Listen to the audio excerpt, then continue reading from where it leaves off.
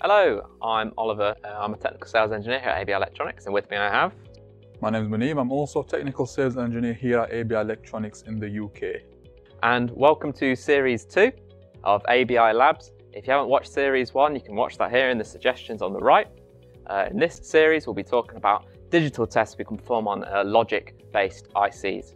So getting into to the tests, what module do we use to do digital tests? Sure, so with the BoardMaster comes with a variety of different tests, both power off and power on. If you want to look at the power off, you could, as Oliver mentioned, you could look at the previous series, which focuses on power off tests. In this series, in this episode, it'll be more about the power on test. So the BoardMaster comes with the System ATM module, the advanced test module, and through this module, you could do a variety of different tests, all the way from in-circuit component level tests to complete board functional level tests.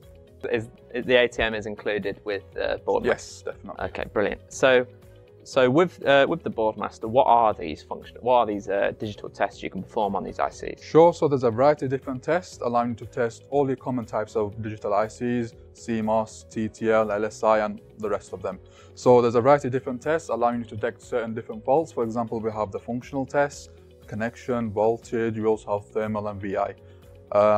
Moreover, we have different instruments as well available within the software, which we will cover in the up-and-coming episodes, so keep an eye out for that.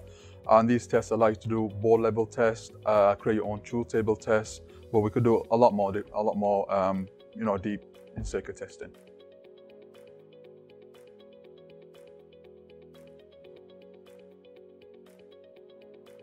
Okay, great. Is this the ATM module you're talking about? Yes, indeed it is. So this is the ATM module, which is the same as the one located here. Okay. On the front of the module, we have the multi-way connector. We also have an auxiliary I/O connector, and these connectors, these channels are basically used to connect directly to your PCB or your component that you'd like to test.